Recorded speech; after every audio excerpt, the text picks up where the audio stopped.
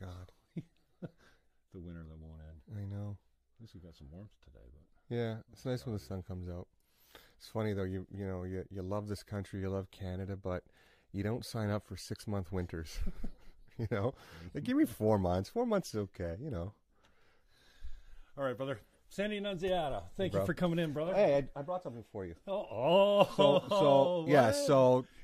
obviously everyone's wearing jerseys today. Okay, Recognition of the Humboldt tragedy. So this is what I'm going to be wearing at council today, and this is my rookie Edmonton Eskimo jersey. I thought the colors were appropriate.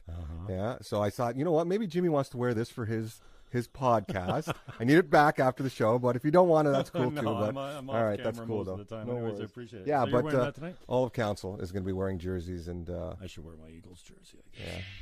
Yeah. You an Eagles fan? How happy were me? you, man? 30 How years happy I waited were around you? for that. I know. 30, some odd years. So one of my broadcast partners, good friend of mine, Mike Hogan. Yeah. Hoagie is a diehard Eagle fan. He's not also many the of voice us of the around, Toronto man. Argonauts, and it brought him to tears to finally get that Super Bowl for that city too. It's just great. It was cool. McNabb couldn't pull it out, and he puked at center field, and it's funny what you remembered for as an athlete, right? You're not remembered for all the touchdowns or the great athletic ability. You remember for that one moment when you threw up at midfield. Well, T.O.'s out there playing on a broken leg, and McNabb's puking him from exhaustion or dehydration at midfield. I know. It's just not cool for me. Yeah. All right, so let's get this rolling, and we'll share you up. All right, brother, I appreciate you coming in. I know you got a lot of things, and you got council tonight, man. That's going to be lots of a issues. raucous event, probably. You think this is a lame duck council coming up so close to the election, but you're going to probably deal with the HR issues this week? Well, the best that we can. Obviously, those HR issues are usually discussed in closed session just because they're HR. You're bound by that confidentiality. So, but if there's anything we can discuss in the public, absolutely. Right. Yeah. So now, this is not my expertise field. I'm a political addict, as you know, but I had Tony Quirk on. Yeah. And then I had Barrick on this week. Mm-hmm. I thought there was an issue with you sitting on a board and then getting a job from the board, essentially. Okay, so... Yeah. And Tony comes in, and he's like, no, well, what are you talking about? It happens all the time. I'm like, dude, it says right when you take the board position that you can't benefit from this position in any way, shape, or form. So taking a leave from the board to apply for a CAO's position of the board, it seems like a pretty huge benefit to me if you're getting a job at sitting on the board. And then some people said, well, hey, sometimes the board member knows best about what's going on at, for the director's position, the CAO position. But so here we have, Carmen and Dave, both kind of in similar situations. Carm stepped back, and then did he take a job for the terms of reference of the position he applied for, then got the job for the CEO of the NPCA, then hardly a lateral move over to the region. That's a damn good job, and I have a tendency to hate on people when I think that they're unfairly got positions. I think that there's maybe a smaller minority than I think is out there. But, and I've come around on Dave only because he's really stood firm. I think he's articulate. He's well-read. He does his homework. But he's stood against integrity issue stuff, against, some of these reports that come before, dual direct, all these kind of things, like for the important issues that he stood where I would stand and where my opinion would be. So I just wonder what your take is on the image. Yeah. It looks bad. And even though it might be allowed, I think, we've got a serious PR issue. We've got a serious PR issue both at the NPCA and in the region, and we can talk about that. But what's your take on, sitting on a board, taking a leave, and then getting hired by the company that you sit on? Yeah. Well, just to back up a little bit. So you made a point about, important issues, but I think that is discretionary, right? There's subjectivity to what's important to you as a citizen as opposed to what's important to another citizen or the media. Exactly. So when you talk about integrity commissioner complaints and some of those other issues, that may be important to a lot of people, but there's other issues that the region deals with on a regular basis that are more important. So I think when you look at the makeup of regional council, if you look at the makeup of any board, there's certain skill sets that everyone brings forward. And I think depending on what those skill sets are, there is opportunity to capitalize on your skill, your acumen, whether it was in the private sector, whether now it's in the public sector, and to apply those skills in the corporate structure. I mean, how do I feel about it? I don't think you should be discluded or discounted simply because you've made the commitment to bring a skill set to a board or committee. And on top of that, you do have experience and you have assets and a skill set that may be valuable or valued by the organization, insider knowledge, whatever it is. So I got friends on the hiring committee and friends on the board that are going to put you in that position that you might not even be qualified for. You may not be, exactly. But I wouldn't necessarily attack the individual or criticize the individual for wanting to make a career move like that, especially if they're qualified. But I think that qualification process, I think when you talk about the rigor that goes into a job interview or goes into the terms of reference or goes into the selection of candidates, I think that has to be foolproof. And as long as that's foolproof, I think people should have confidence that you got the best person for the job. But to your point, absolutely, if there's cronyism, if there's nepotism, if there's any of those things, then it doesn't bring confidence to the process. And by virtue of the candidate getting a job in that environment, in those circumstances, then he's open up to criticism and certainly some of that harsh commentary. Yeah. Now, we see this all over the place. You've been around enough to know. You've been around enough municipal councils to know that, man, it's not uncommon for someone's daughter, someone's cousin, man, this happens everywhere. And you almost can't stop it because I think it's human nature to cash in. And I think we sit back here and we're bitter because we want a little taste. We want our piece of sugar. Right? Sure. And so we're frustrated, hating on the guys that seem to be accepting privilege. Sorry for the term. I know it's a dirty term now, privilege. But how can we restore? Is there any way to restore? And I talked to Dave Barrick about, let's just rip the region apart. Let's make it a service provider. Well, good luck getting that to happen unless the province mandates it down. Well, how do we get from underneath this feeling like it's all who you know? When you get a job at the city or you get a job on a board or an organization, it's all about who you know. Yeah, and that attitude seems to be pervasive. But again, I think part of your job as elected officials is to manage those expectations. And when those commentaries come up, I think it's incumbent upon you to maybe set the record straight or, talk about the skill sets of some of the hires that you've made. So yeah, I'm sure there's circumstances that exist all over the province, and it's not uncommon. There's historical references you can look to that. Who knows who, and this person got this job, this person goes that. I mean, connect the dots. I mean, 6 degrees of separation is a pretty wide berth, right? So, I don't know. All I can say is when you look at some of the hires that the region has made, that the NPCA has made, they've been great hires. There's a skill set and a knowledge there that has brought positive difference to these organizations. So on the one hand, you can condemn the process about, well, they sat on a board and now they get jobs there. They've been great. If you're looking at Carmen D'Angelo or looking at David Barrick, those are two accomplished individuals that bring an incredible amount of skill to the positions that they hold right now. And I can say that because I've worked with David in both a professional capacity as a fellow colleague on regional council, and I've worked with him at the NPCA, and he does a great job there. He really does. And a lot of the times, a lot of the criticism is unwarranted, right? Because all they want to focus on is, well, he got a job there, and who did he know to get that job? But no one really looks at the value that he brings, and he does bring a lot of value. Question, though, and I appreciate your response as far as, well, you got to talk about the people you hired, but that's what we're doing, and we don't know who competed against Dave Barrick's job or if there was anyone.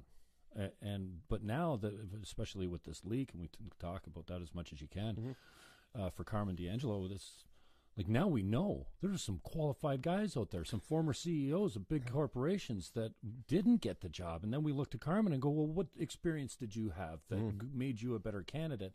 And Selena Volpatti kind of blew me away in the last show last year that we did. She said, wow, I wasn't on the hiring committee. And Sensik said the same thing. But now he's calling for an inquiry. I wasn't on the hiring committee. I trust these guys to get it right and bring it to me, and I vote the way they vote. Well, come on, you can't have it both ways. And then so he votes for him, and now he's like, whoa, we didn't. Come on, you didn't know. Yeah, so when you look at that whole process, there's a lot of rigor in that process, right? So you want to make sure that you On the get committee level, at the committee level, and you have the independent consultant coming in to lend their advice and their support as well. And then through a very democratic process, he's confirmed by an overwhelming majority of regional councils. So if there's flaws in the process, then, absolutely, that's something that maybe we should look at internally and make sure that everything, was above board and but can we trust in an internal audit or internal investigation now? Does it need to be somebody, a third party from outside? Oh, I think that depends on your level of skepticism, right? We're all really that's skeptical. the problem. Yeah. We've gone down this road so far now, especially with the NPCA. I don't think we trust politics or boards or associations anymore. Yeah.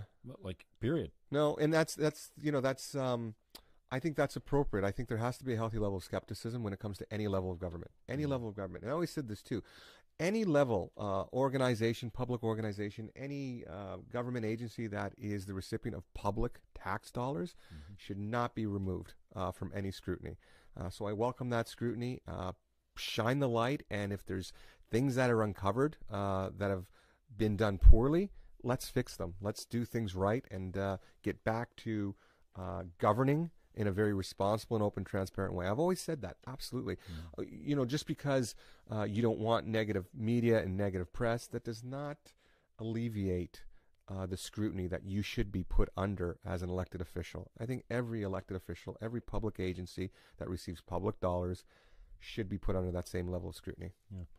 I guess most of us are, well, not most of us. I think there's a huge question out there. Like, what are you guys doing up there? Like, really, what are you getting done? Can you point to something? And I don't want to hear GO or GE because, come on. Obviously, we're lobbying for things like that. And sure. Did the GE guy really have connections in Niagara? Is that what brought him here, or was it the work that the region did? But aside of those two things, rhetorical question. Yeah. I appreciate you, what have we got done for the taxpayers that can say, yeah, my guy, and then we can talk about what you personally are proud of for your region. Yeah. But what do you think the region's got done as a whole? Well, again, I think when you put your strategic plan in place at the beginning of term, and you say, okay, what's important? What's important to the residents of Niagara? And it's tough because it's a balancing act, because what's important in Fort Erie may not be important in Thorold, or may not be important in Welland, money, we all want more taxes. Exactly. So that was that the cream rises to the top as far as those priorities. And the first thing that we could all reach consensus on was, and it may sound like a soundbite because we've heard it so often over the last decade. You're great at soundbites. Life has become very unaffordable for regular folks in Ontario. So when you talk about of the responsibilities that the region exactly, has. So I mean, just because you pay regional tax, that doesn't mean that the cost of gasoline has gone up, the cost of groceries have gone up, the cost of hydro has gone up, and then these are things outside of the control of regional government. So we have to do our part to say, okay, we understand that there's a burden and there's a financial hardship on a lot of families right now. What can we do at our level of government that can help alleviate some of those pains? And the first thing was, let's keep taxes low. Let's try to do our best to make sure that services are, not cut, that the level of service reaches the expectation that the average homeowner deserves.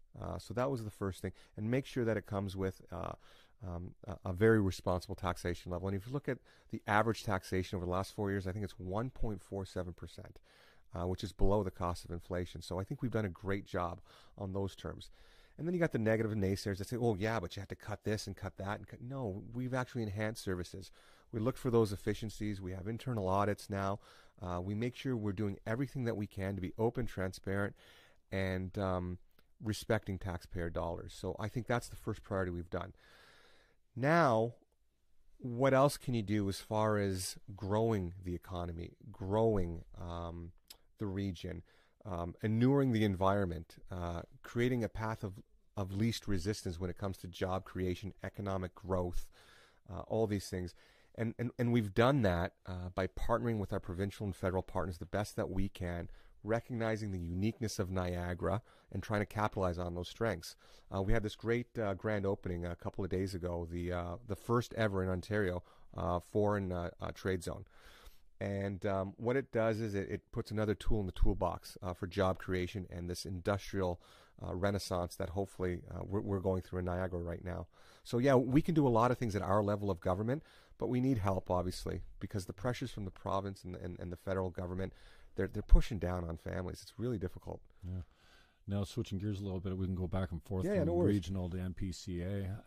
I appreciate your thoughts on transparency and accountability, but where does the NPCA get off suing a private individual? You guys should know better than that. You can't. You can't. I mean, that's just not done. You can't sue an individual. I think Judge Ramsey put it in his decision.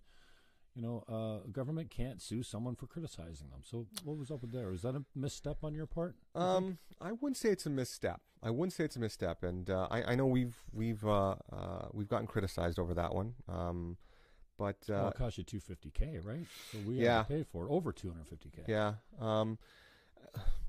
Listen, we respect Judge Ramsey's ruling. We think he colored a little outside the lines in some of his commentary. But having said that, the judgment came down that you're right. You cannot sue a private citizen because we're a public agency, and you shouldn't be able to sue someone from the general public that criticizes you. But from my perspective, and certainly the board's perspective, and this was a board decision, Ed Smith was not sued for asking questions or criticizing. That is a narrative that is just demonstrably false. He was sued for libelous statements. He was sued for making allegations and misrepresenting the truth about Carmen D'Angelo and about the NPCA. And we asked him to correct the record on 3 different occasions. And this is without being litigious, without it ever getting to court. We asked him on 3 separate occasions to correct the record on 3 specific issues, and he refused to do so. And at that point, it's a board decision to make sure that record is corrected. If anything came out of that Ramsey decision, it was that the record was corrected on those 3 issues. But you're right. I mean, the backlash and the negative criticism that went for it was, well, you had to sue a public member of the community in order to get that correction. And that's the decision the board made, and I stand by that decision. Given the same circumstances over and over again, I don't know. It's a tough call because you value your employees, and if someone is saying things demonstrably false and that may impact a person's career and their livelihood and their reputation, I would think a conscientious employer would certainly go to bat and defend that employee and do everything they can to make sure that the record gets corrected. So, I mean, that's where that situation is. And again, hey, we're open to criticism, and we learn from it, and we move on, and that's where we're at right now. What gave rise to the change in mandate for the NPCA? See, and that's a great question, Jim. And this is the concern I have.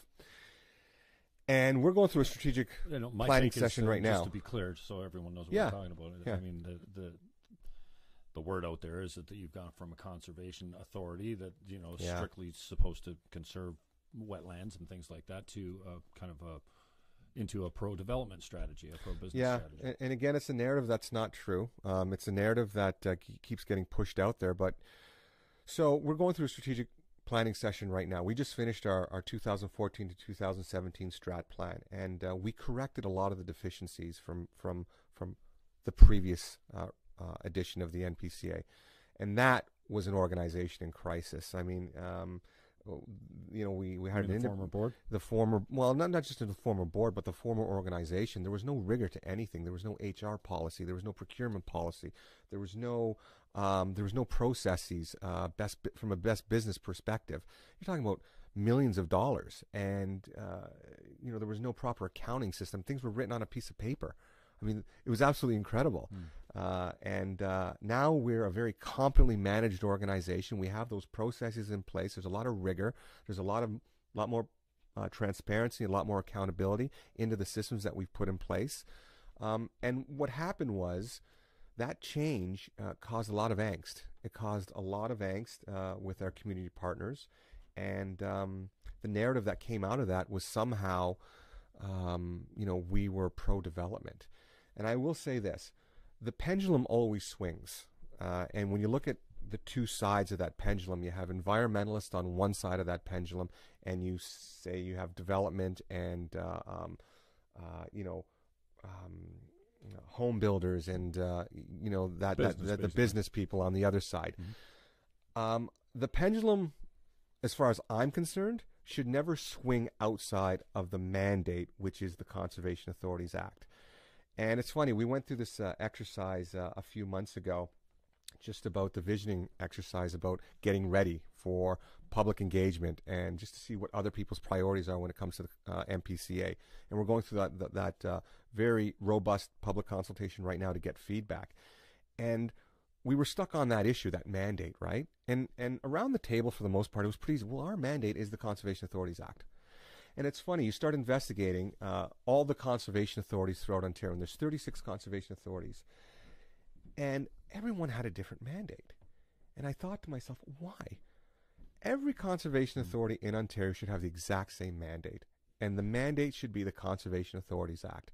I mean, if you want to break it down as far as the uniqueness of your area in your region, then you can kind of capture that probably in your mission and in your vision statements. Mm-hmm. But the mandate is the Conservation Authorities Act, plain and simple. And sometimes, we don't do ourselves any favors by trying to get cute, with the mission, and our conservation partners trying to get cute with the mission and mandate statements. Mandate is mandate. It's the Conservation Authorities Act, and we will stay in the lines, and we will value that document, and we will always respect that document. You talk about narratives, and I can only assume that you mean that these are coming from the media. I mean, we have to get our information from somewhere. Yeah. Certainly, the average citizen doesn't call you and say, hey, what's up with that? Mm-hmm. What's up with, I don't know, 80 firings or what, the turnover, the high turnover. Yeah. Talk to me a little bit about your relationship with the media, both personally, from the board position. Chair Castleton's office has been a freaking nightmare. It's just been, we've handled so many things badly. Bill Sawchuk. It seems like every time you guys dance with the media, it's them taking a slant that is basically, we want these guys gone. Like, it really sounds like when I read very little of the local media. Yeah. I just find it heavily biased, and I can see the hate in the words that are coming out of it. I at least will acknowledge I'm trying to deal with mine. I think most people won't. But, No, you make good points. There's a lot of vitriol there and a lot of bitterness, and I feel like some of these guys actually think that they can take you down and have you replaced. Yeah, I have no fear that Barrick's going to get reelected if he decides to run. Yeah. I have no fear that even you, as the chair, are taking lots of arrows at the NPCA. You win again in Fort Erie, man, if you decide to run. It's like there's not... For the amount of people that are pissed off, not enough in your riding to take you out. Yeah, I don't. Well, and like I said, I sleep very good at night, Jimmy. When I look at what we've done at the NPCA, we respect all the voices that piece of legislation touches. Whether it's the agricultural community, whether it's farmers, whether it's conservationists, whether it's the building community, whether it's municipal councils, right? So we have to listen to all those voices, and I'm very comfortable that we're meeting our obligations within the mandate. It's funny because there's a lot of people out there, a lot of voices that want us to be something that we're not. And when we're not what they want us to be, that's when they point the finger and say, well, you're not meeting your mandate. And I'm saying, well, that's not true, because we have to do a better job of educating people what our mandate is. Mm-hmm. And I don't blame them, because they just don't know what our mandate is, so they can't speak to it. So obviously they think, well, you're not following your mandate. Well, if you think we're something that we're not, then we're not following our mandate. But to your point, I've been intimately involved in the media for a long time, through a professional football career where I was constantly being critiqued and criticized, where I was being held up as a hero. So the pendulum always swings, right, from goat to greatness, so to speak. So I'm used to the slings and arrows of public criticism. And everyone used to say this, Sandy, you know, it's kind of like you go from being a professional athlete into politics. That's kind of strange. And I said, no, it's not, because I'll tell you why. They both have their inherent dangers. At least in football, the enemy always came at me from the front. And they were dressed in another exactly. But in jersey. Politics, they tend to sneak up on you, right? So the media is just part of that. They have a job to do, and their job is to report the news. I think the problems arise their job should be to report the news. Absolutely. Their mandate is to sell papers. Yeah, and that's the problem, right? When they're going broke, you feel like these guys are on a make-work project. I swear, I want to paint them all with the same brush, but some of these guys will write story after story after story and beat something to death, even with a partially false narrative. You know how a good lie starts with a little bit of truth. I heard this great analogy, and it's the arsonist fireman. You know, and sometimes journalism is difficult. I fully admit that sometimes good journalism is nothing's difficult. Going on, you got to manufacture. You got to stay disciplined. You got to stay disciplined. You have to stay true to your craft. And journalism, I have a lot of respect for journalists. Unfortunately, I don't have a lot of time for storytellers. Columnists. You want to name any specifically? I do not want to name anyone specifically. specifically. I'm glad you brought up fire and arson, though, and I'm going to switch gears. We'll get you right out of that hole. No worries. Emergency services. Yeah. When and how are we ever able to say, wait a second, guys, we can't afford this? In St. Catharines, it's over 60% of the operating budget. Yeah. I'm no professional in this field, but when I look at that and go fire, emergency services, policing, they've got us over a barrel. Well, okay, so what services do you want us to cut? Oh, you want us to hold the line on taxes or on our budgets? Then what do you want us to claw back? Well, you want you want to be safe, or you want to pay your taxes? Yeah. You can't have it both. You got to pay, or you're going to lose safety, and that's. Yeah. I mean, I don't know. We can talk about. I'm not sure that there's a better way to police. I'm not suggesting we call in the OPP and they can do it cheaper. No. I like having our own regional force, but then there's a whole bunch of problems, a whole string of things we could do differently and better and cheaper. We got unions to deal with. That doesn't make it so easy. But at what point are we okay to say, wait a second, no tanks, no raises? So I mean, well, what's the answer for something like it's that? funny because I think a lot of times. In order to push a specific position or a specific agenda from one side over the other side, there's a lot of fear-mongering that goes into, emergency services, first responders, because a lot of times they're dealing with life and death situations. And our first responders do an amazing job. And I know even in my community, we have a volunteer fire department, and they do an incredible job. There's this great issue going on right now. It's two-hatters, right? Where there's a fireman or woman being a fireman for full time, and they're volunteering their time in their home municipality or their home community, and the unions are coming down on them like you wouldn't believe. Well, this is what I'm hearing. The firefighters are actually training it for first responders now because there's no fires. Yeah. Hey, and these are the guys. I'm not running in any burning buildings. I can't even imagine doing that. I know. To save my own family, forget doing it as a career, putting my life on the line. So, absolutely, I got a ton of respect for them.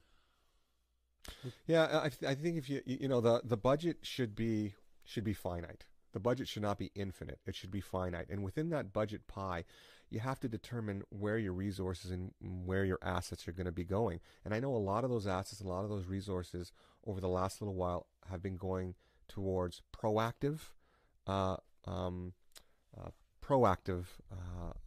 measurements, whether it's education in schools, whether it's making sure that fire alarms and fire detectors are in every home.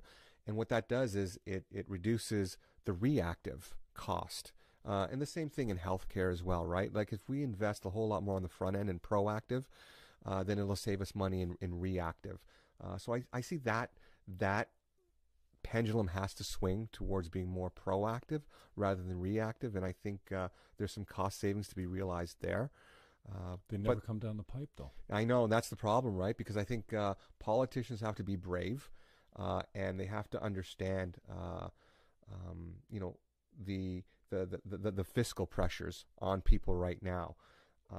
But it's a tough thing to say no to your first responders. It's a tough thing to say no to policing. It's a tough thing to say no to fire services, right? I mean, these are valued members of our community because they do such an incredible job. Municipalities go bankrupt.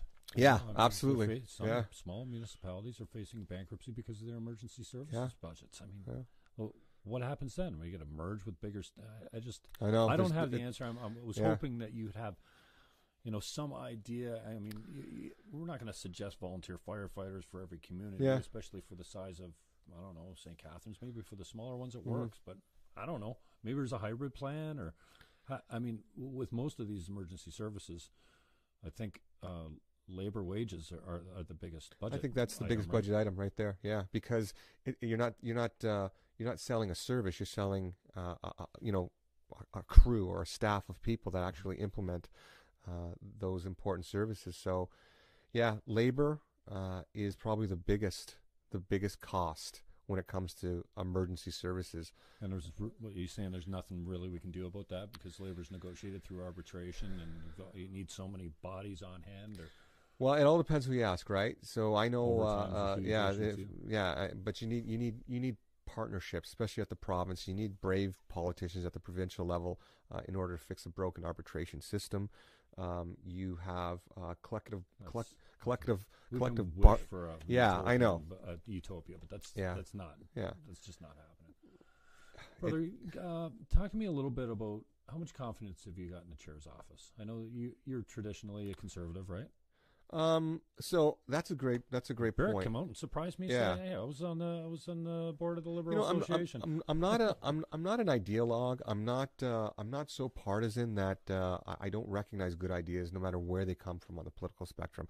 I think being in you're not a block voter. You don't vote against no, not at all. Not at all. I mean, if you look at my voting record.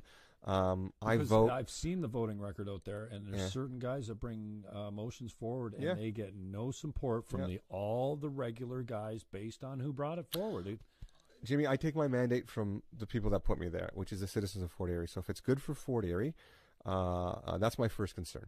Is it good for Fort Erie? And then my second concern is it good for the region? Because when you're elected and you sign that oath, it's got nothing about Fort Erie in there. It says you need to act for what's best for the people of the region. But the two are not mutually exclusive. So when there's a very Fort Erie-centric issue coming to regional council, colleagues have been very supportive. My colleagues have been so supportive when it comes to Fort Erie finally getting, what it's deserved for so many years. So I cannot criticize my colleagues at all when it comes to recognizing the needs of Fort Erie and supporting me whenever there's a Fort Erie-centric issue on the table. There's a great example here. I remember we were going through the budget cycle, and there was an issue on the Thorold Ferry, and it was a $70,000 budget issue. And Robinson? Yeah, poor Robinson Ferry, exactly. And my good friend Mayor Ted. Take a car across. Well, Mayor Ted comes forward and he says, this is something that is important to my community. And we talk about transportation. Transportation comes all kinds of different ways, whether it's airports, whether it's highway corridors. In Port Robinson, except the ferry. The ferry. So it was a $70,000 budget item. And I voted. I said, absolutely, I'm going to support my friends in Thorold. I'm going to support Mayor Ted. He's always been very supportive of Fort Erie. And I remember I used to get a call. I was getting calls. Why would you? What does that have to do with Fort Erie? What does a ferry in Port Robinson have to do with Fort Erie? And I said, listen, the high tide rises all boats. And if it's good for Thorold, if it's good for Mayor Ted, then you know what? It's going to be good for Fort Erie because you're talking about transportation links. You're talking about transit. It doesn't matter if it's walkable communities. It doesn't matter if it's the GO train. It doesn't matter if it's a regional airport. Transportation is transportation. And if they need the ferry there to provide that connectivity, then absolutely I'm going to fully support it. So I think that's the attitude that I've always brought to regional council. To your original question, Yeah, they're not mutually exclusive. There was a DC issue that came forward, and there was two options given, and one would impact the Fort Erie mill rate by this amount, and the second option would impact the Fort Erie mill rate by a little bit more. And my host municipality, Fort Erie, had a concern. So they convey that to me, and absolutely I'm going to support my colleagues, and I'm going to support the planning department that has to deal with that impact. And if you look at the voting record, I certainly voted against that particular option with respect to that tax mill rate that was being proposed. So yeah, there are times when I do get a little parochial, but it's those issues that will impact my residents more so than, say, investing in a regional airport, which I'm fully supportive, by the way. Chair's office. What grade do you give him? You know what? I am a big fan of Al, and he's always been there for Fort Erie. He's always been there for Fort Erie. Letter grade, then where would you put him? For Fort Erie specifically, I'm giving him. I'm just all over regional chair. Well, considering the many voices and the many personalities and the 12 municipalities he has to juggle, I think he's doing a pretty good job. And you can't be everything to everybody, and you can't please everyone all the time. So yeah, there's always going to be someone that has a problem with a decision he makes or something he says. So much at most of the decisions, because he's only sometimes not even a vote. Yeah, but leadership on and off the field. I mean, he struggled in that department. He could have taken this integrity issue on. He didn't have to. He could have said, you know what? Yeah, I'll deal with the integrity complaints.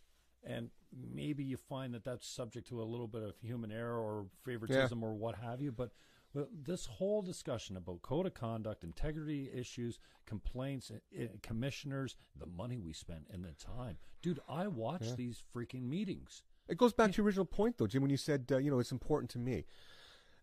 And that particular issue, you're absolutely right. It may be important to a certain segment of the demographic. A certain segment that want to use it as a political tool, it seems to me. Yeah, it seems that way, exactly. A lot of times it does. I can't believe that the Code of Conduct doesn't respect the Charter anywhere in Ontario. Yeah. I thought Andy was onto something when he took that on. I thought, well, good. If you win this, we'll get a code that works for everyone. Yeah.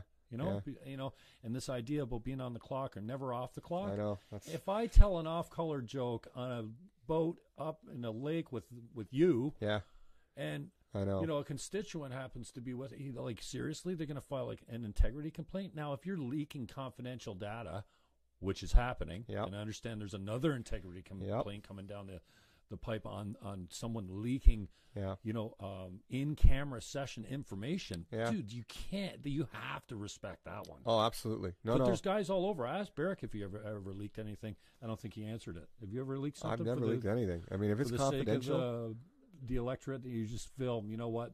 People need to know this. It needs to get out there to the media. No, because I respect the oath that I took. I respect the decorum of being an elected official. I mean, I can see this thing. I can make my argument if it's something that we're going in closed session to discuss, and it's a document that I feel the public should be aware of. I'm going to try to make my argument. That's democracy. I'm going to try to make my argument with my 30 colleagues around the table and say, no, why are we discussing this in here? And it happens all the time. And then it's best advice from our human resources department. It's best advice from our lawyers, whether it's a land acquisition, whether it's human resources, whether it's a legal issue. We're taking their best advice. And at the end of the day, you have to take the advice of the professionals. And maybe you think it's in the public interest, but if it will impact the outcome in a negative way or even a positive way, you have to respect the confidentiality of that particular issue. Well, there's a reason rules are in place, for sure. Absolutely. Yeah. Is there anyone named in the Bridge report that still has a job at the region? Oh, that's a great question. Like that, again, when you talk, confidential report, oh my leaked God, to the media. I happened to get my hands on it. Yeah. I leaked it out because the media wouldn't. Well, one of them ripped it apart and kind of.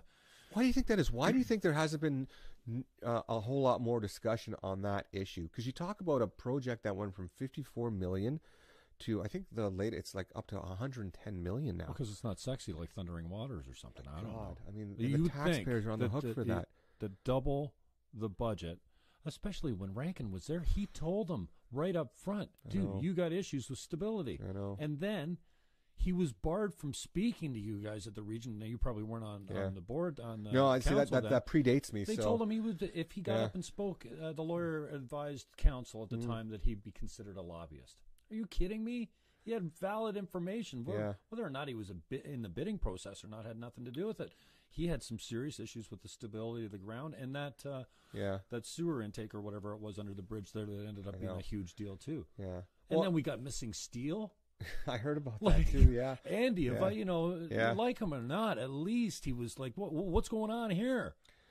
Going into the scrapyard and then where? To the goes States? Back to that point, though, right? No agency or government that is a recipient of public dollars should be removed from that kind of scrutiny. So you scrutinize it, but at the same token, too, you have to take an evidence-based approach, right? So you gather all the evidence. And then you formulate your opinions and your criticisms based on the evidence. It's only when you don't take in all that evidence and you start shooting your mouth off, that's not necessarily how I would operate. So give me all the evidence first, and then I'm going to take all that evidence and make an evidence-based decision one way or the other. Give me an example of something you changed your tune on, something you went into, you thought you had a position, and you went, okay. You probably gained some more information or knowledge on the issue you were talking about and went, okay, I'm backpedaling on this one. I'm flip-flopping, for lack of a better term, because I think, we talked about, I refer to it as being red-pilled. I ran 1993. Gibby Parent was the Speaker of the House in Welland. The Niagara Centre was my riding. 93, GPC, Green Party of Ontario. I don't believe the same things. And, man, the Green Party continues to go left with the Liberals and the NDP, and then the Conservatives come more to the center to take, and so can you give me an example of something you changed your tune on? So probably the only thing I've ever really kind of thought long and hard about are the many, oh my God, and too many to count, the many discussions we've had on integrity commissioners. And, in my role as the chair at the NPCA. You mean who's going to be the integrity commissioner, or whether you just have one the whole, the whole thing, and then the complaints on top of it. Because you've created this this situation where you could actually go complaint shopping. So I'll use a quick example, and let's use Mayor Diodati. I love Jimmy, by the way, love him. They have an integrity commissioner. I like Jim too, but it doesn't mean I have to like his politics. No, exactly. No, but you have this system in place at Niagara Falls, and there's an integrity commissioner, and there's a process there. Okay. Then you have another one at the region. Okay. Then you have another one at the board of the NPCA. So talk about different policies. Yeah. So talk about double jeopardy. A member of the public can come forward and file 3 against you. Well, let's do some complaint shopping here. Didn't go nowhere at Niagara Falls Council. Let's take it to the region now, or let's take it to the NPCA, and you might have three different outcomes. I mean, it's incredible. I cannot believe that you can file an integrity complaint with somebody, and the integrity commissioner gets it, and there's not even a simple thing like notice of registered mail that someone received the fact that there's a complaint against you. Now, leave out the fact that they're anonymous. That's bullshit. That sometimes you don't even get to speak to it, defend yourself. You don't know what the complaint is. You don't get to face it. Like, jurisprudence is completely thrown out the window. There's a constitutional issue there. It has to be. The code that it speaks to doesn't respect the charter. It doesn't set limits of, are you always on the clock? You guys, what do you get paid? $18,000 to be at the region? Something like that. Yeah. Now you're going to tell me that I'm never off the clock? Yeah. And I can't be myself around my friends for fear that I'm going to lose my job. That the only reason I'm at the region is because I care. You don't think I'm there for the money? I know. And this is the thing too, because I'm a huge stickler for hypocrisy. I'm a huge stickler for hypocrisy. We are to some degree, but I'm talking when you talk about policy, okay? The hypocrisy with respect to some of the policies. And I always said this, there's got to be more fidelity in the policies that we've crafted and created. What do you mean? Well, let's say, for example, and I'll use your example of being on the clock all the time, okay? If you look at the code of conduct, you're a counselor all the time. All the time. But then you look at the council expense policy, And I'm glad you said that. well, it's a great segue, right? Yeah. And you look at the council. No. You're not. Why are you? Why You can't bill for that. You're going to a radio station as a Niagara Regional Councillor representing the town of Fort Erie to talk about issues of importance. It doesn't matter if they're provincial, federal. I mean, Niagara's not this isolated little bubble. I mean, the same issues affect Niagarans just as they affect anyone else in Ontario. No. That's you. No, you're not a councillor then. And why would you charge? Why would you charge mileage for that? You're not a councillor then. But you just said I'm a councillor all the time, 24/7 on the clock. Well, so my point being is there's no fidelity, right? There's no left hand knowing what the right hand is doing with respect to it's siloed policy, and we saw that all the time at the province. Places to grow, greenbelt, wetland policy. I mean, there's no fidelity to any of it. I mean, Niagara's supposed to, be this economic gateway, this economic corridor. Greenbelt. Yeah, you know what I mean? Exactly. Employment lands. We got to rewrite the places to grow because we put a greenbelt on it. So exactly. So there's no cohesion to any of those policies, right? It's just left hand not knowing what the right hand is doing. It's siloed policy. It collides with each other. And for the longest time, if you're a municipal politician, that's what you go to AMO to talk about over and over and over again, hoping that someone will finally get it at the province. The bureaucrats will start listening and say, yeah, you know what, you're right. It does impact your ability to grow. It does impact your ability towards economic prosperity. We got to do something about this. Nothing ever gets done. What's your pet passion politically at the region? My pet passion is to finally recognize Niagara as this incredible economic asset. Not just this municipality or that municipality, all of Niagara. And we had its great presentation from the Hamilton Port Authority. And it's landlocked. There's no more places to grow for the Hamilton Port Authority. So they're slowly moving down to Niagara, looking at assets. And I remember I told the gentleman. Assets for what? Infrastructure assets, transportation assets. And I said, all of Niagara is a transportation asset. You have the canal. You have major series highways. You have the capacity for a commercial, possibly national or international airport. You do have the acreage for that. You have 4 international bridge crossings, one of them being the most busiest transportation corridor link in all of North America. $40 billion a year in commerce passes just over the Peace Bridge. For the longest time, these things just fly over people's radar, and we're not taking advantage of those assets like we should be. Niagara is the gateway into Canada. It's not the end. Okay, you don't go to Toronto and then Hamilton, and by the way, we're going to make our way to the end of the province in Niagara. No. Niagara should be the gateway into the province and into Canada, and that's the language we have to start speaking now. So that's what I'm passionate about. And I'm fortunate that way because Fort Erie is the first stop. It's the first stop on that transportation corridor. Come a long way, man. Oh my God! I am so proud to be born and raised in that community, and finally, I think the rest of our partners in the region, the province, even the federal government are recognizing Fort Erie for what it is. And it's an incredible place to raise a family, and it has incredible opportunity right now. And those assets have never been fully realized for close to 30 years now. So that's the conversation I want to have, and that's what I've been having at the region for the past 4 years. Man, I wish the media would focus a little bit on that. I know, I'm kind of repeating myself. I talked to Dave Barrick the other day. I know the media will say we'll stop doing stupid things and we'll stop reporting on it, but there is a way of reporting, objectively, and not like I kind of feel like. Castleton's the new target now. Petrowski has been for a long time. And it seems like the lefties seem to get a free pass, or they seem to get, it seems like positive coverage. And I know that, a great majority of the media is kind of left-leaning. And, before we went on air, I think you made a great point. It's like, what would you say about when you're 20 or 24? If you're not voting left, if you're not voting left, you don't have a heart. And you get into your 30s and you start seeing how much they're taking off your paychecks and all those kind of things. And if you're not voting right, you don't have a brain. More conservative, So, we talk about the assets of the community, and that's I was on Walter for a long time when he was head of the GNCC. First of all, I mean, even just making it the GNCC was kind of ridiculous as far because he didn't take anyone with him. Yeah. It's not the Greater Niagara or anything. It's the St. Catharines Toll Road still. Yeah. But that's out of here. That's long dead.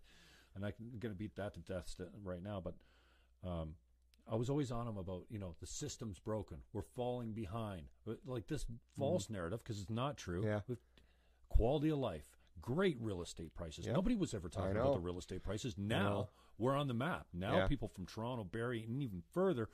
I mean, I'm in the game, so I see it. Yeah. People are coming in going, what's up with your taxes down here, dude? Yeah. My house is worth $1.2 million in Toronto. I pay less taxes than you do here. Look at this house. It's $369. Yeah. So that's a shocker. Telecommunication hub. Yeah. The business community knows we sit on a big fat trunk of fast-moving data. Yep. Most people don't know that. Mm-hmm. Most people don't know that one of our greatest natural resources is our musicians. Yeah. We've got such a deep I talent know, and pool you're a huge promoter of that too. Yeah, I and know. I kind of stumbled across it when I was on 610. I kind of fell into I met someone. I'm like, hey, maybe we could do bumper music live. Somebody went, yeah, that'd be great. Yeah. And then I just kept doing it like every week. And now it's turned into, I don't have the resources now, doing this in my little padded room, by the way. How great is Sessions, though? How great is that spot? Yeah. Oh, my great. God. I love that But he's got spot. his issues over there, too. I know. He's trying to make it work. He's trying to make it work, I know. I mean, you're way out there in Port Erie. Yeah. Well, you know what? When I was standing at the base of the Peace Bridge doing my little, Yeah. I did a few gigs out there. Yeah. It was so beautiful. You walk out the front door, there's the river right there. Incredible. It's great incredible. Segue. Yeah. Talk to me about the designation of the Niagara River. What happened there, man? And you can't say... Oh, Ramsar? Yeah, don't tell absolutely. me, it's the bad communications, because, hey, we're clear. Okay. You suffer from a communication issue, both at the NPCA, the chair's office, and at the No, region. no. So first off, I take exception to Robson's comments that, and it's almost as if he's parroting, that narrative. Well, the NPCA is pro-development. I don't know how that pro-development has anything to do with a Ramsar designation, number one, okay? So that was an unfortunate comment that he made. The second point I want to make is the board fully supported Ramsar. And if you look at the motion we crafted when we supported Ramsar was, listen, all we want to do is keep our stakeholders and our partners informed as far as Ramsar goes. So part of the motion was to make sure that there was NPCA board members liaisoning and involved in the decision-making, bringing back information to our community partners. And crickets. Jim, we didn't get anything. So we would send off communique to the American chair and the Canadian chair. Still nothing. We got nothing. But, that's water under the bridge. For a Ramsar designation to take place, you need a tri-party commitment from the municipalities that are most affected by it, which would be Fort Erie, Niagara Falls, and Niagara-on-the-Lake. And Niagara-on-the-Lake has never committed to it because the agricultural sector has just never been fully assured that this isn't a Trojan horse and somehow this is going to be another level of bureaucracy and legislation and regulation on some of the things that they do as agriculturalists and farmers, and they've never signed on to it. And maybe if they did a better job of communicating every step of the way, the NPCA probably would have been at the table with them to help communicate that message. But to this point, we've never gotten any information from that binational committee, and we've asked for it. So, that's the story on Ramsar. We just want to make informed, thoughtful decisions. And when you don't get the information you need to make those informed, thoughtful decisions, unfortunately, it's very difficult to buy in and give your support 1,000% on it. How do you speak to the turnover at the NPCA and the packages that paid out when the allegations or maybe the narrative created is you got rid of the people that wanted to conserve and you got rid of the people that's that the narrative were exactly, right? Business development or something like Jim, that. I wasn't kidding. 2013, if you look at some of the accounting, it's like handwritten notes. That's how they did accounting. There was no HR policy. That organization was an organization in crisis, and I give a lot of credit to the board of the day. It was chaired by Bart Maves, and that board recognized that we're listening to the community voices, and everyone seems to have a problem with the NPCA, whether you're a farmer, whether you're in the development community, whether you're an environmentalist, everyone seems to have a bone to pick with the NPCA. Why is that? So they went through those public stakeholder meetings. They hired the independent consultant to draft the strategic plan moving forward, and they identified a whole bunch of issues. An organization in crisis, and those aren't my words. That's the words of the independent consultant. This is an organization in crisis. You are an organization in an FD, as far as grading goes, and you got to make changes. So you make those changes, and part of that change management, part of that change culture, it had a lot to do with some of the employees there, some of the staff. There's some turnover in staff, people moving on to bigger and better things. But craft this narrative that, there's this purge of conservationists and environmentalists. Not true. We respect our mandate. We value our mandate. If you look at the staff we have right now, incredible staff that are very mindful of what their obligations are to their craft, to their designations as ecologists, biologists, planners, and they respect the language of the Conservation Authorities Act, and they follow it. And this whole misconception that somehow the board is involved in planning decisions, absolutely ridiculous. Absolutely ridiculous. If it's just misconceptions and false narratives, then why you got so many councils jumping on the bandwagon here to replace the whole board? Like, just tear it apart and start over. And I talked to Barrick, Dave, I shouldn't call him Barrick, I don't know him well enough to say that, but whatever. He's not going to send me a hate-filled text message, I'm sure. Dave's pretty good that way. Talk about, I lost my train of thought. Where we're going as far as councils passing resolutions like, what do you think that they're jumping on the bandwagon of false narratives? I mean, Port Colborne's the latest one. That's where I was going. I was talking to Dave about just dissolve the region, because to me it's corrupt from a standpoint that you can't reform that type of, because you got guys carving up 10-kilometer roads into 1-kilometer pieces to give the contracts to his friends. We got this bridge deal. Someone got paid off in the bridge deal. Come on. Yeah. So you know what? Yeah, you're talking about like somebody got some steel. You're talking about some historical elements that kind of predate my time. Right. But all I can say, I try to reassure as many people as possible. We talk about managing expectations. So someone comes to you and says, "Hey, this person's corrupt. That person's corrupt. This person's corrupt," and you got to sit them down and say, "Listen, I'm there, and if there's anything like that, I'm gonna look into it. I'm gonna make sure that those allegations are unfounded, and for the most part, they are." I think we're doing a lot of good things at the region right now. You're not a guy that's going to sweep conspiracy something theorist, the rug, bury it to no, not at all. Go away not when at we all. can go away for you. I open up the show saying absolutely any organization, any public organization, any elected official, anyone that is the recipient of public dollars should willingly accept scrutiny and public criticism. It has to be evidence-based, though, because I think the natural thing to say and do is just to say all politicians are corrupt. All politicians are on the take. There's graft and there's, you know what I mean? That's just a natural thing to say.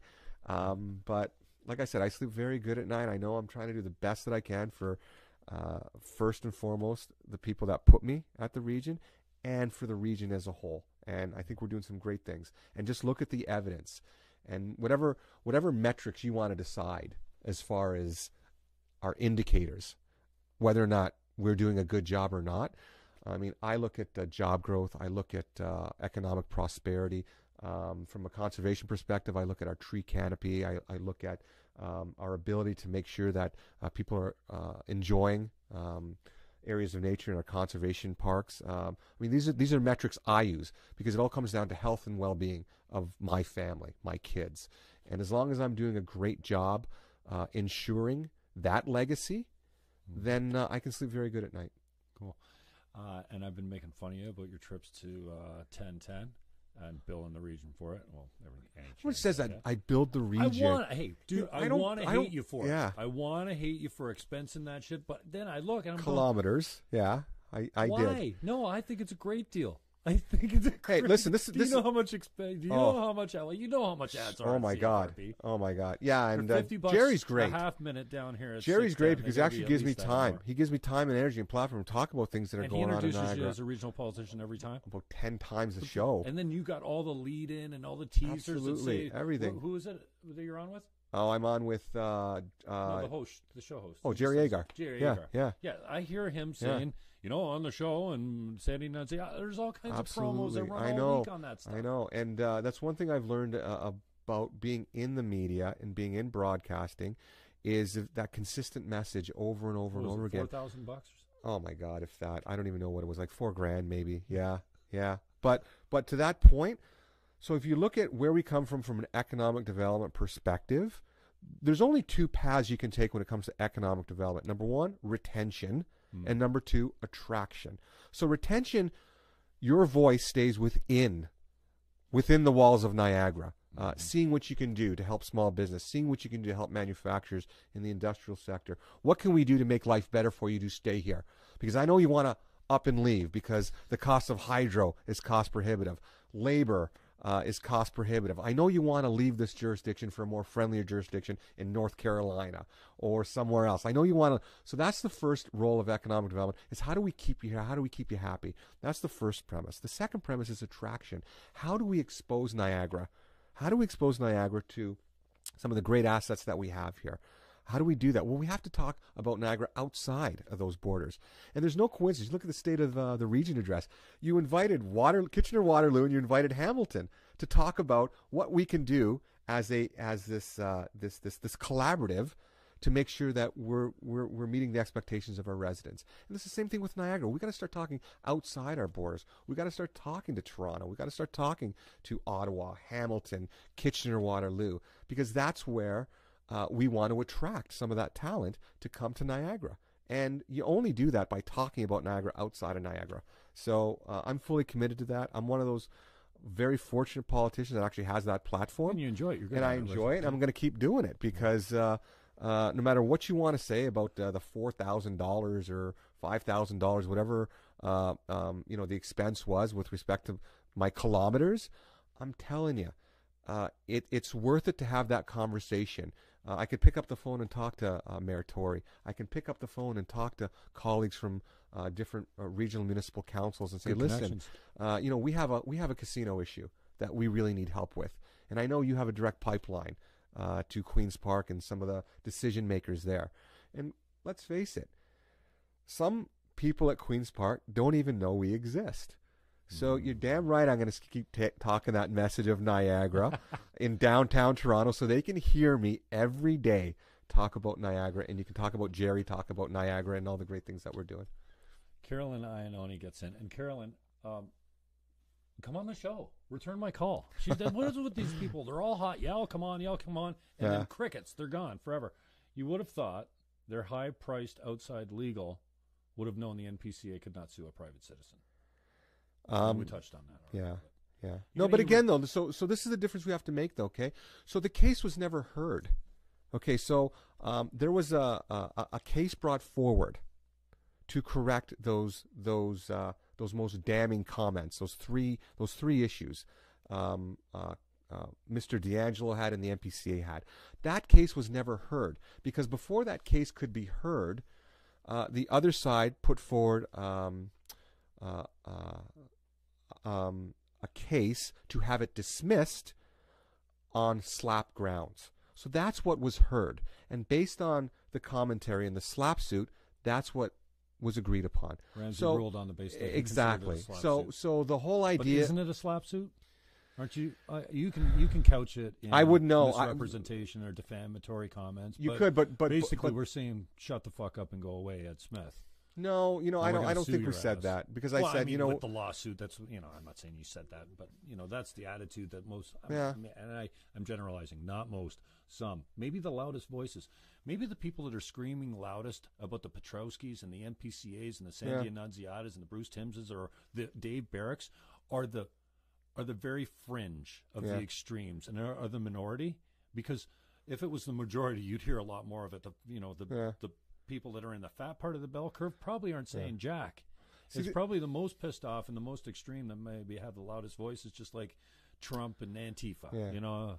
So I will say this, though, okay? As you as a private citizen, and Carmen D'Angelo is a private citizen. I mean, he was a public servant, but he wasn't an elected official. I got thick skin. You want to call me corrupt and, you know, tell me I'm on the take and all those kind of things. You know, I accept the criticism. I take it with a grain of salt. Okay, whatever.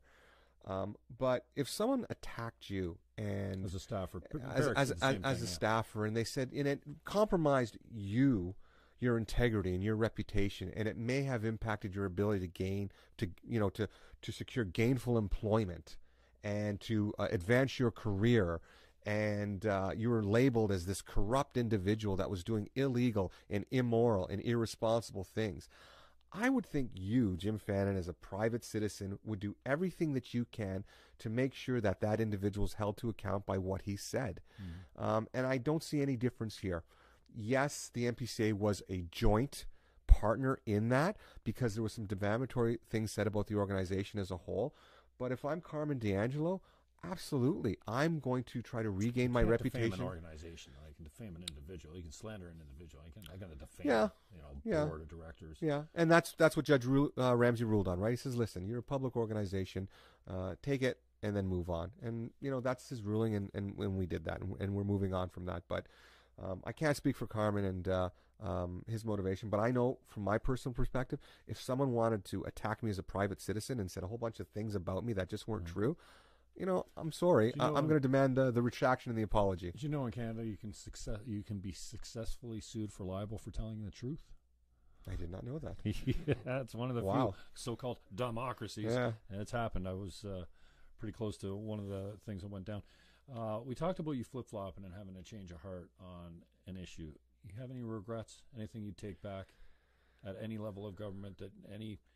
I mean, not personally, we've all got that, but that's a good anything question. you can say, maybe we didn't handle that so well. I mean, we talked about the abysmal communication. Maybe the strategy's good, but it has not played out well on the field, both at the region, the chair's office, with the media, with any of it. I mean, it's just gone badly. And I don't want to generalize, but it's... What's that old saying? Never go to war with someone that buys ink by the barrel? Is that the one? If you don't want to lose the game, don't play it. Yeah. No, because I'd like to think that the decisions I make, I'm telling you, our packages come, our agendas come, and you have to do your homework, and you have to kind of read between the lines a little bit, take everything, don't take anything at face value if you're an elected official. Go to staff, ask the questions that you need to ask, and be prepared. Before you hit that button, yes or no, make sure you know what you're voting for. And then have the courage, because if more information comes to light after that vote, have the courage to say, whoa. I didn't have that piece of information when I cast my vote. I want to revisit that. And some call you flip-flopper. Some call you not a person of your convictions. No. Being open-minded. Yeah, you're being open-minded, and you can't be so rigid that you're not willing to, absorb more facts and more data on that issue. And it happens all the time, right? For example, something that gets passed at the committee level, once it gets to council as a whole, you have another kick at the can, another opportunity to lift that item, and if there's new information, put it on the table, and then see if your colleagues are willing to accept the new information, the new facts that came forward. That's democracy in action. But we have a governance model, right? And we have rules of procedure that would allow that. So nothing is heavy-handed. You follow the rules of procedure. You provide respectful discourse amongst your colleagues, and hopefully you come up with the right decision at the end of the day. What do you say to a guy like me that can't look away? I've got a political problem. Yeah, it's in your blood. Oh, it's in your blood, man. I got a huge problem. And, I know my critics will say, well, and have said, you just do it to get your name in the paper. Dude, I've been a realtor for over 25 years. I get my name in the paper every weekend if I want to do an open house. It's not about having your picture in the paper. It's not about making a noise. I ran for mayor because I really wanted to keep Walter out. That's no secret. Yeah. Jeff was my guy. I thought I could make a difference. Sure. Well, it didn't go so well. Yeah. I wasn't, it hurt, but I'm over it. And I'm not going to hate the guy forever because he won. Mm-hmm. He did the right thing. The first thing you got to be able to do as a politician is get elected. But what do you say to a guy like me that's always run Green Party, that's never run ever with the purpose of winning, and I think, there's some value in that. Maybe, you teach somebody what proportional representation is that, majority government shouldn't have 37% of the popular support. Mm-hmm. But now we got municipals coming up, and the only place I can look is that region. Yeah. What do you say to a guy like me that should be out selling some houses, making some money? Yeah. Not because I take this shit seriously. Yeah, I know you do. Read every report. I know you do. I would go to every committee meeting. Mm-hmm. I'd be on time. I'd be dressed well. I'd be standing up and talking about what I believe in. Not just to hear my own voice, but because I love this community and I want to make it a better place. But you know what? Sometimes I look around, I'm like, fuck this place with all the corruption, perceived corruption, with all the cronyism or favoritism or nepotism or whatever you want to call it. Yeah, I am out of here, man. That's the great thing about living in Canada is the democratic process allows you to have a voice and allows you to cultivate people that share your voice and your opinion. And I'll give you a great example. This whole idea of sanitized politicians, it upsets me. I want to know what you stand for. And it's funny, when a politician comes out and they stand on principle or they say something that maybe offends someone else, immediately someone calls for the leader of that particular organization or that particular party to censor that person, to kick them off, to don't allow them to run. Why would you want someone like that in government? I dismiss that outright. I'd rather know where a politician stands. So when I do cast my ballot, if I share those opinions with them, then maybe I'll vote for them. If I don't share those opinions, I'm not voting for them. I would say the repudiation of where a politician stands on issues comes at the ballot box. 4 years with Western, 89 to 92. Yeah. Remember the Vanier Cup winning team? National championship, yeah. And they just won another one last year. Did you play with McConnell or no? Yeah, I played with Sandy. Yeah. Tommy? Oh, Tommy, yeah. You guys in the same age group? Tommy was, I think, 2 or 3 years... Younger. Oh, younger than me, yeah, okay. Yeah. So I was there maybe last year, and Tommy was just coming in. 2 Grey Cups. 2 Grey Where's Cups. Your ring? Oh, they're so big and bulky, I don't even wear them. Yeah. 2 with Toronto? Or no, 1 with Toronto, one with Toronto, one with Edmonton. Yeah. Blue Bombers you played with? Or you drafted by the Blue Bombers? No, I was drafted by Calgary. And then I went to training camp there, and they said, it was Wally Bono, I remember. He goes, Sandy. 166 games. Yeah. You got CTE? I hope you not. Big dumb football player. Hey, you know what? It's funny, though, because we talk about that all the time. And I'm trying to make light of CTE. No, I know. And that's, brutal, because man. I got a lot of friends of mine. I worry about it, I worry about it. And I'll tell you who worries about it more. I remember my wife. She read an article in the Globe and Mail one day. And the headline was life expectancy of football players pegged at 55. Ooh. Yeah. But if you read further in the body of the story, they actually put it close to 50. And that was pretty upsetting. That's pretty upsetting for the family of a football player, right? I was an offensive lineman for 11 years. Yeah, and that's a long time to play. Because they say the average career expectancy is 3 years of a football player. I played 11. Yeah, so you're in good shape. I hope so. So no, knock on wood, no issues so far. But I look at some of my friends and colleagues that played the game, and God bless them. Some of them are struggling right now with some of those issues, and all you have to do is be there for them, right? But if you look back and you say, do you have any regrets? I don't have any regrets. I went into professional football with eyes wide open. I knew exactly what I was signing up for. I knew what I was getting myself involved with. And 2 Grey Cups later, incredible friendships, incredible relationships. I got no regrets. Who are you picking up? The kids. Oh, picking up the kids, yeah. Who are you picking up? Picking up Max, who will be 13 soon. And chip off the old block? Chip off the old block. And the twins, Roman and Gianna. So we're picking those up, picking the kids up at 3, and then we're kind of spending some family time together, grabbing a bite to eat, and then I got to get to regional council. I got you out of here at 2:15 on the button, brother. Thanks, brother. Appreciate it. The time. Hey, my pleasure. We'll come back in. Dave Augustine's on next week, Wednesday, 3 o'clock, I think.